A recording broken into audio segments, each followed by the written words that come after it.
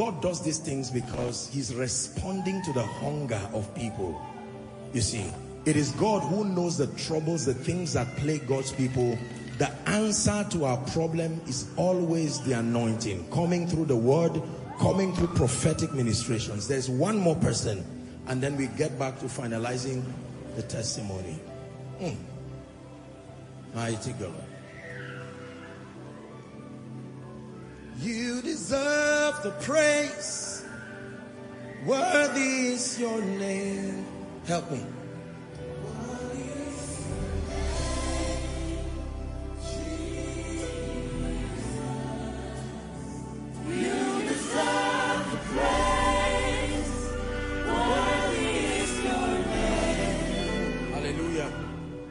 You are in this place and you are a businessman. The door of business has been closed since November last year.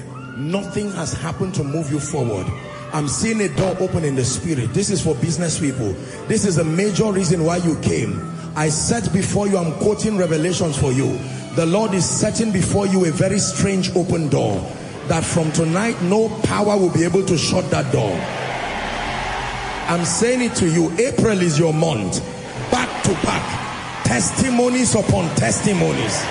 April is your month. Back to back, testimonies upon testimonies. I prophesy this to you if you believe it. Receive it and let it find expression in your life. In the name of Jesus Christ. People who never heard about your business, there are angels that will noise your product, noise your services abroad, and you will receive mysterious calls. Calls that will lead to your rising, calls that will restore you financially. In the name of Jesus. Please be seated. Yes, go ahead. Praise God. So I came from Benin yesterday because I'm having a lot of health challenges. Health challenges? Especially with my feet. My feet, I can't stand for more than 3 minutes and I can't sleep at night. So I came to church by 8 today because I really wanted a change. While you were ministering, I was not able to stand. I was sitting down on my seat.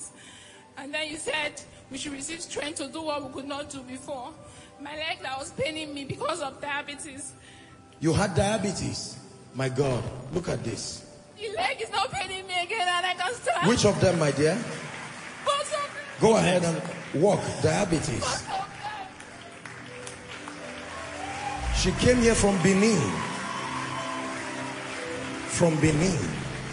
He does these things that men will fear him. He does these things that men will praise him.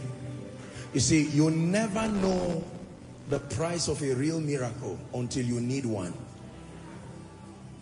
The day the doctors tell you we've done our best and there's nothing else we can do. The day all the helpers, the Bible says that woman with the issue of blood, she was not careless. She spent all her earnings, not some, not part, all her earnings on physicians. And the Bible says she did not feel better in any way. When you exhaust your options and medical science, as limited as it is not able to help you. That's when you will know the value of a miracle. Sometimes you see people looking very healthy, but then they are plagued with cancer, plagued with whatever. Some of you may not immediately be able to check yourself because of the peculiarity of your situations. Don't share the grace and just go back home and forget. Go to the hospital. The Bible says, what things soever ye desire. It says, when ye pray, believe that you receivest them and you shall have them. Go ahead and pray. So I'll bow my knees and lay my hands as a prophetic contact. Please don't be silent. Make declarations. I will return with a testimony. The Lord is turning my sorrow to dancing, my mourning to joy. In the name of Jesus Christ. Shame and reproach on account of this miracle service and this prophetic contact is living my life. That includes those who are following online. Go ahead. In the name of Jesus Christ.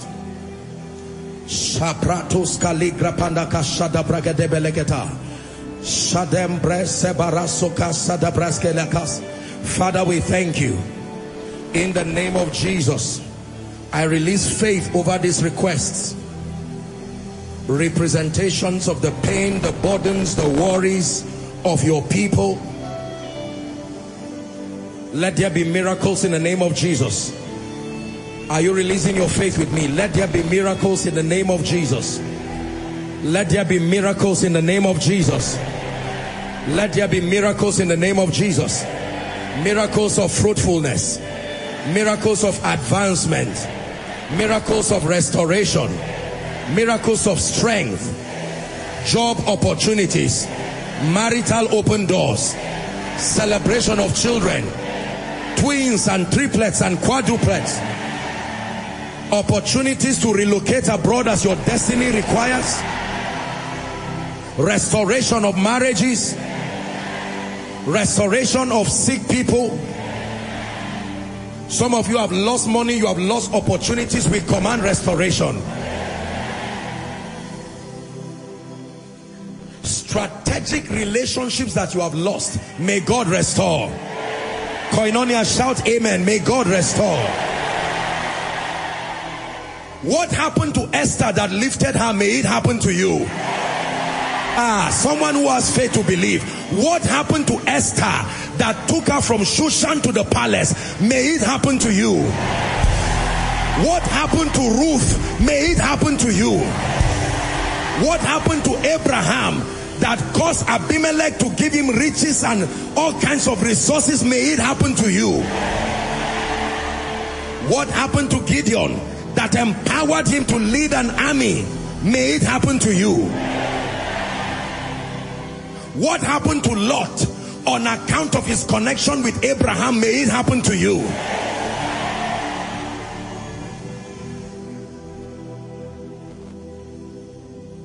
Anyone here appointed unto death, that according to the plan of hell, that this is your last miracle service, that by the next one you would have been buried, I cancel that statement. We cancel that statement. Cancel that statement. For you and your spouse, cancelled. For you and your children, cancelled. For you and your parents, cancelled. Anyone here trusting God for a job, I bow my knees to the God of our Father and I pray for you in the name of Jesus. By next miracle service, return with your employment letter. And hear me, believe in prophecy. Anyone who has a job that is fighting your relationship with God, not allowing you go to church, not allowing you serve God, that the only way to remain in that job is to compromise, may God relocate you to another job.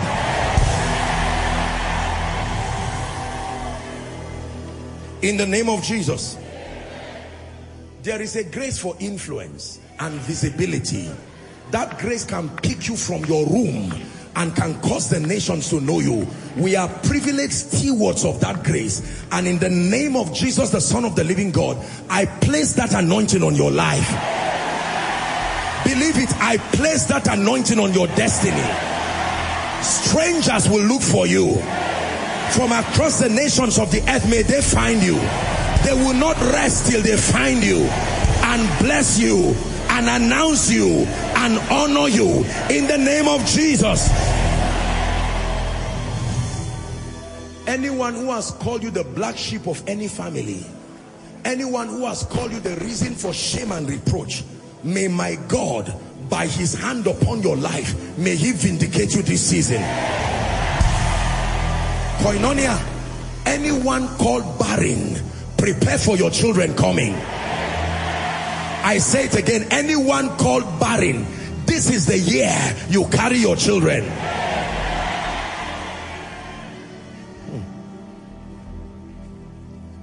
I feel led to pray for people who are trusting God for structural establishment. A house, a car. If you don't believe it, allow those who believe it to receive. But in the name of Jesus, for anyone trusting God for structural establishment, in 30 days from now, in the name that is above all names, and I say this prophetically, may my God surprise you.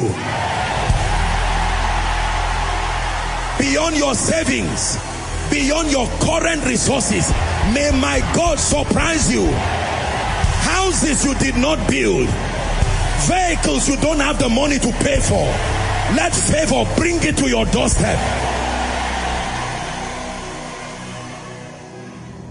Hallelujah. Hear me. You have any gift upon your life that can announce you to the nations, but who to connect with may be what is missing. I pray for you right now. That gift stops being silent from today. That gift stops being silent from today.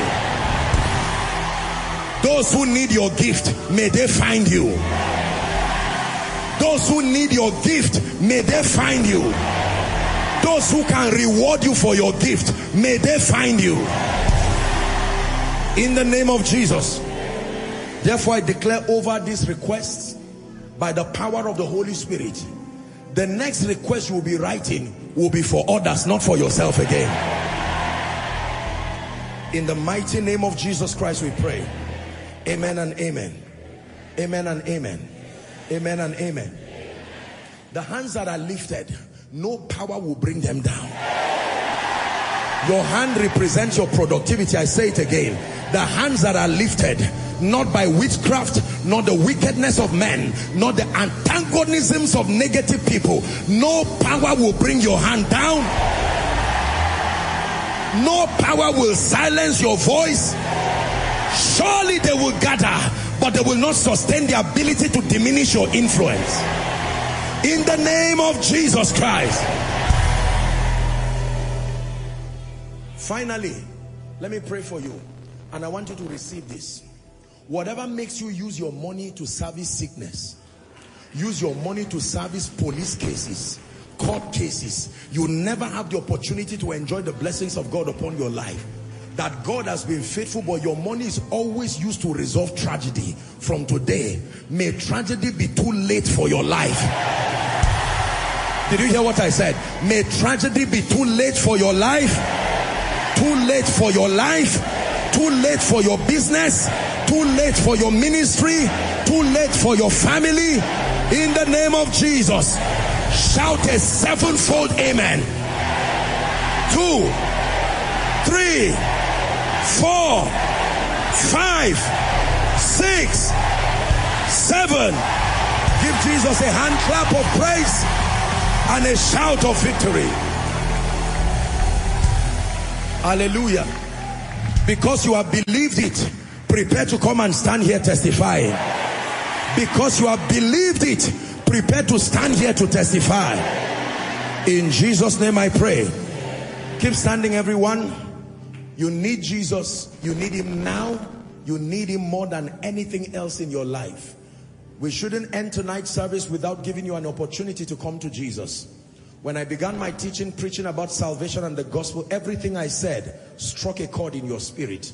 You are saying, Apostle, I want to rededicate my life to Jesus. Can I join them? I'm not ashamed to declare that I need Jesus. For others, you are saying, I'm coming for the first time. I'm at the back, far back. Can I come? You are welcome. I'm outside. Can I come? You are welcome. I'm counting 1 to 5. For those who seriously need Jesus, not playing games with their Christian experience, that you are saying today, if the trumpet should sound, I want to be among those who will gloriously exit in joy and with victory. Leave your seat and come.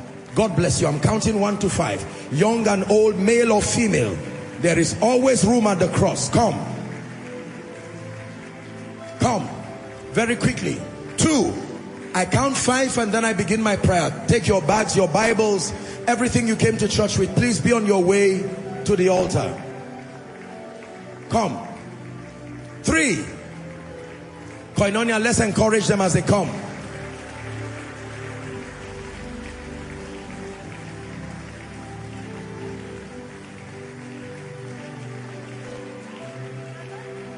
4.